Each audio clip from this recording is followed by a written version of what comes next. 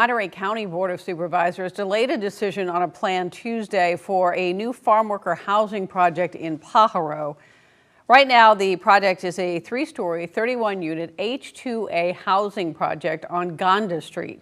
It's located at the dead end and right next to the Pajaro River levee and right next to another farm worker housing unit.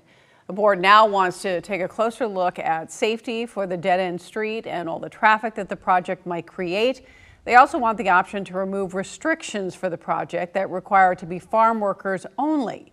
Supervisors like Chris Lopez wants families who also need housing in the community to be eligible to live in the new project. Current project restricts that. If families, right, or can pay the equal amount, that's his call as the developer there, but it creates that opportunity because inevitably the way I've looked at all the projects that we've created is one day the H2A program is going to go away.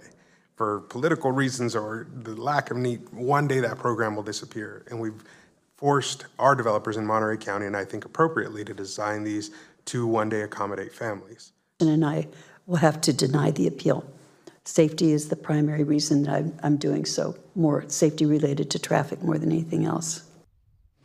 Board of Supervisors tabled the discussion until September 10th, when Supervisor Luis Alejo will be able to attend the discussion.